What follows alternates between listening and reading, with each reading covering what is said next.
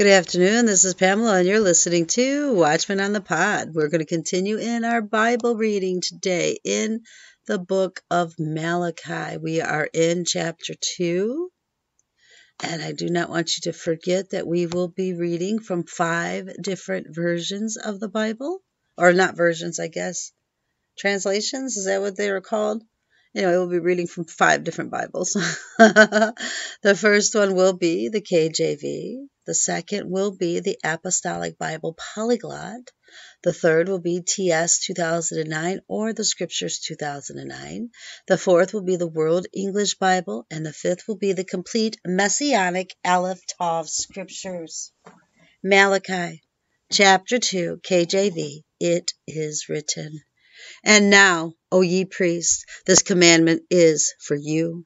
If ye will not hear, and if ye will not lay it to heart, to give glory unto my name, saith the Lord of hosts, I will even send a curse upon you. I will curse your blessings. Yea, I have cursed them already, because ye do not lay it to heart. Behold, I will corrupt your seed, and spread dung upon your faces, even the dung of your solemn feast, and one shall take you away with it. And ye shall know that I have sent this commandment unto you, that my covenant might be with Levi, saith the Lord of hosts. My covenant was with him of life and peace, and I gave them to him for the fear wherewith he feared me, and was afraid before my name. The law of truth was in his mouth, and iniquity was not found in his lips. He walked with me in peace and equity, and did turn away many from iniquity. From the priest's lips should keep knowledge, and they should seek the law at his mouth, for he is the messenger of the Lord of hosts. But ye are departed out of the way. Ye have caused many to stumble at the law. Ye have corrupted the covenant of Levi, saith the Lord of hosts. Therefore have I also made you contemptible and base before all the people, according as ye have not kept my ways, but have been partial in the law. Have we not all one Father? Have not one God created us? Why do we deal treacherously every man against his brother by profaning the covenant of our fathers? Judah hath dealt treacherously, and an abomination is committed in Israel and in Jerusalem. For Judah hath profaned the holiness of the Lord, which he loved, and hath married the daughter of a strange god. The Lord will cut off the man that doeth this, the master and the scholar, out of the tabernacles of Jacob, and him that offereth an offering unto the Lord of hosts. And this have ye done, again covering the altar of the Lord with tears, with weeping, and with crying out, insomuch that he regardeth not the offering any more, or receiveth it with good will at your hand. Yet ye say, Wherefore? Because the Lord hath been witness between thee and the wife of thy youth, against whom thou hast dealt treacherously. Yet is she thy companion, and the wife of thy covenant. And did not he make one? Yet had he the residue of the Spirit, and wherefore one? That he might seek a godly seed. Therefore take heed to your spirit, and let none deal treacherously against the wife of his youth.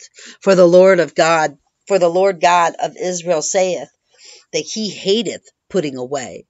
For one covereth violence with his garment, saith the Lord of hosts. Therefore take heed to your spirit, that ye deal not treacherously. Ye have wearied the Lord with your words, yet ye say, Wherein have we wearied him? When ye say, Every one that doeth evil is good in the sight of the Lord, and he delighteth in them. Or, where is the God of judgment? Whoa. God hates divorce, brothers and sisters. That's pretty clear right there.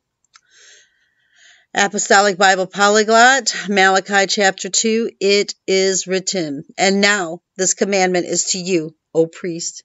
If you should not hearken, and if you should not put it into your heart, to give glory to my name, says the Lord Almighty, then I will send upon you the curse, and will accurse your blessing.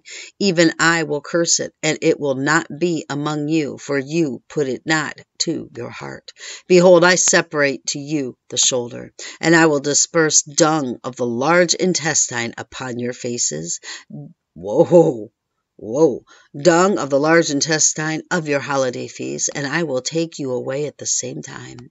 And you shall realize that I sent out to you this commandment to be my covenant with the Levites, says the Lord Almighty.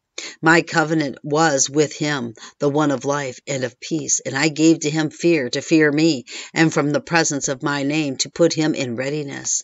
The law of truth was in his mouth, and injustice was not found in his lips. In peace he straightened out to go with me, and many he turned from iniquity. For lips of priests shall guard knowledge, and they shall seek the law from his mouth. For he is a messenger of the Lord Almighty. But you turned aside from the way, and you weakened many in following the law. You corrupted the covenant of Levi, says the Lord Almighty. And I have given you over as ones being treated with contempt, and ones being disregarded among all the nations, because you guarded not my ways, but you took persons in the law. Is there not one Father of all you? Did not one God create you? For what reason did you abandon each brother to profane the covenant of your fathers? Judah abandoned, and an abomination took place in Israel and in Jerusalem. For Judah profaned the holy things of God, in which he loved and applied unto alien gods.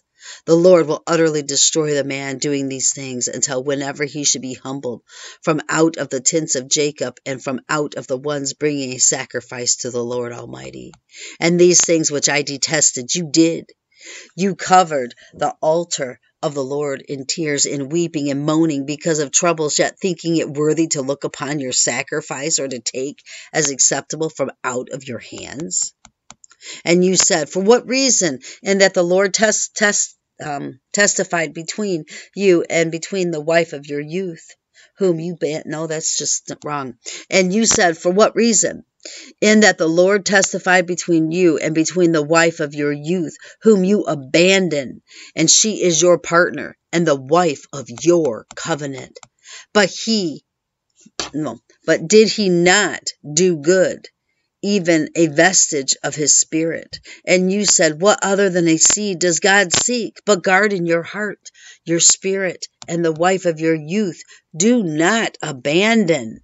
But if by detesting you should send her forth, says the Lord God of Israel, then impiety shall cover over your thoughts, says the Lord God Almighty, and keep guard in your spirit, and in no way should you abandon them. O ones provoking the Lord with your words. And you said, we provoked him in what?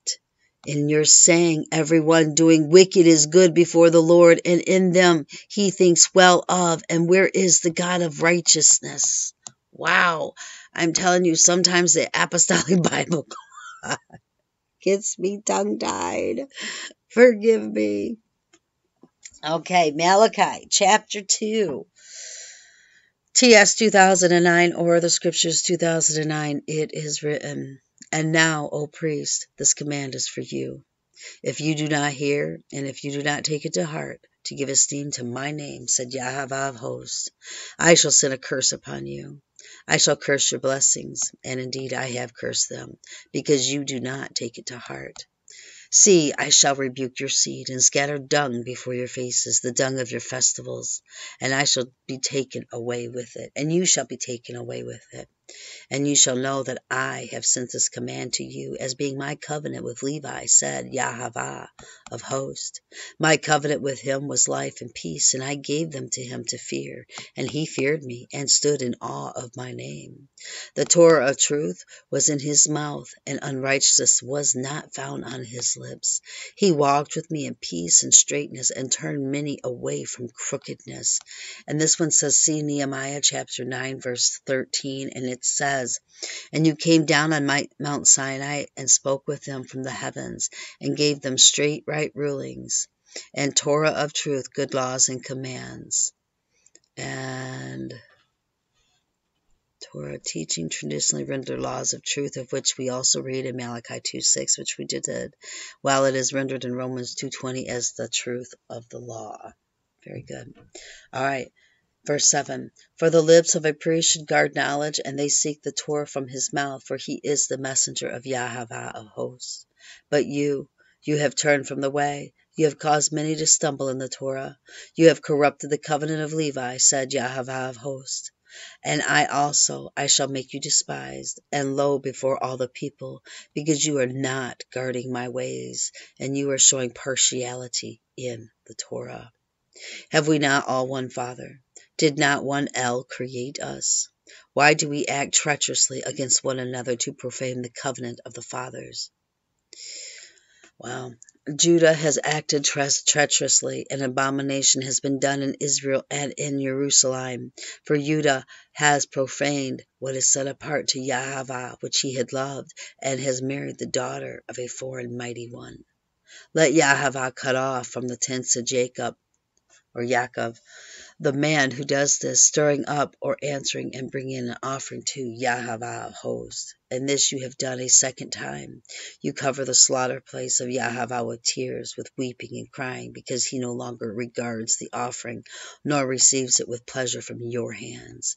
And you said, why? Because Yahweh has been witness between you and the wife of your youth, against whom you have acted treacherously, though she is your companion and the wife of your covenant. And did he not make one? And he had the remnant of the Spirit. And what is the one alone? He seeks the seed of Elohim. So you shall guard your spirit, and let none act treacherously against the wife of his youth. For I hate divorce, said Yahweh Elohim of Israel, and the one who covers his garment with cruelty. And Yahweh hosts, so you shall guard your spirit and do not act treacherously. You have wearied Yahweh with your words, and you have said, in what way have we wearied him? In that you say, everyone who does evil is good in the eyes of Yahweh, and he is delighting in them. Or where is the Elohim of right ruling? Wow. World English Bible, Malachi chapter 2. It is written, now, you priests, this commandment is for you. You will not listen, and if you will not take it to heart, to give glory to my name, says Yahweh of armies, then I will send the curse on you. I will curse your blessings. Indeed, I have cursed them already, because you do not take it to heart. Behold, I will rebuke your offspring, and I will spread dung on your faces, even the dung of your feasts, and you will be taken away with it. You will know that I have sent this commandment to you, that my covenant may be with Levi, says Yahweh of armies. My covenant was with him of life and peace, and I gave them to him, that he might be reverent toward me, and he was reverent toward me, and stood in awe of my name. The law of truth was in his mouth, and unrighteousness was not found in his lips. He walked with me in peace and uprightness, turned many away from iniquity. For the priest's lips should keep knowledge, and they should seek the law at his mouth, for he is the messenger of Yahweh of armies. But you have turned away from the path. You have caused many to stumble in the law. Have you corrupted You have corrupted the covenant of Levi, says Yahweh of armies. Therefore, I have also made you contemptible and wicked before all the people, according to the way you have not kept my ways, but have had respect of persons in the law. Don't we all have one Father? Hasn't one God created us? Why do we deal treacherously, every man against his brother, profaning the covenant of our fathers? Judah has dealt treacherously. An abomination is committed in Israel and Jerusalem, for Judah has profaned the holiness of Yahweh, which he loves, and has married the daughter of a foreign god. Yahweh will cut off to the man who does this, him who wakes and him who answers out of the tents of Jacob, and him who offers an offering to Yahweh of armies. This again you do. You cover Yahweh's altar with tears, with weeping, and with sighing, because he doesn't regard the offering anymore, neither receives it with goodwill at your hand. Yet you say, why? Because Yahweh has been witness between you and the wife of your youth, against whom you have dealt treacherously, though she is your companion and the wife of your covenant. Did he not make you one, although he had the residue of the Spirit? Why one? He sought godly offspring. Therefore take heed to your spirit, and let no one deal treacherously against the wife of his youth. For I hate divorce, says Yahavah, the God of Israel, and him who covers his garment with violence, says Yahavah of armies. Therefore take heed to your spirit that you don't deal treacherously. You have wearied Yahweh with your words, yet you say, how have we wearied him? And that you say, everyone who does evil is good in Yahweh's sight, Yahavah's sight, and he delights in them. Or, where is God of justice? Wow, I don't even know what to say. I'm telling you what, I really enjoy reading these 5 different translations because it just opens up so much, but it's pretty frightening if you ask me. Pretty frightening. Now let me get to, this is the complete Messianic Aleph Tav Scriptures, and chapter 2, it is written, and now, O priest, this commandment is for you. If you will not hear, and if you will not lay it to heart to give glory to my name, says Yahavah of hosts, I will even send upon you a curse, and I will curse your blessings. Indeed, I have cursed them already, because you do not lay it to heart. Behold, I will corrupt your seed and spread dung upon your faces, even the dung of your solemn feasts, and one will take you away with it. And you will know that I have sent to you this commandment, that might be my covenant with Levi, says Yahavah of hosts. My covenant with him was one of life and peace. I gave them to him for the fear with which he feared me and was afraid before my name. The Torah of truth was in his mouth, and iniquity was not found in his lips. He walked with me in peace and equity, and turned away from iniquity. For the priest's lips should preserve knowledge, and they should seek the Torah at his mouth. For he is the messenger of Yahavah of hosts, and you have turned aside out of the way. You have caused many to stumble in the Torah. You have corrupted the covenant of Levi, says Yahavah of hosts. Therefore I have also made you contemptible and base before all the people, because you have not kept my ways, but have shown partiality in the Torah. Have we not all one Father? Has not one Elohim created us? Why do we deal treacherously every man against his brother, profaning the covenant of our fathers? Judah has dealt treacherously, and abomination is committed in Israel and in Jerusalem, for Judah has profaned the sanctuary of Yahavah, which he loves, and has married the daughter of a foreign god. Yahavah will cut off the man that does this, him that is awake and him that is aware out of the tents of Jacob, and him that offers an offering to Yahavah of hosts. And this again you do, you cover with tears altar of Yahavah with weeping and with sighing, insomuch that he regards not the offering any more, neither receives it with goodwill at your hand. Yet you say, for what reason? Because Yahavah has been a witness between you and the wife of your youth, against whom you have dealt treacherously, though she is your companion and the wife of your covenant. And did he not make one, although he had the residue of the Spirit? And why one? He sought a godly offspring, a seed. Therefore take heed to your spirit, and let none deal treacherously toward the wife of his youth. For I hate putting away, says Yahavah, the Elohim of Israel, him that covers his garment with violence, says Yahavah of hosts. Therefore take heed to your spirit, that you deal not treacherously. You have wearied Yahavah with your words. Yet you say, in which have we worried him? In that you say, everyone that does evil is good in the sight of Yahavah, and he delights in them. Or where is Elohim of justice? Wow. Wow. It's better not to make a vow than make a vow and not keep it. And you make a vow when you speak your wedding vows before the Lord God Almighty and before men. People don't realize, but your first marriage is the one that is called a covenant marriage. And if your spouse is still alive and you're remarried, you are living in adultery. Take it or leave it. It's your choice. That's the word of God.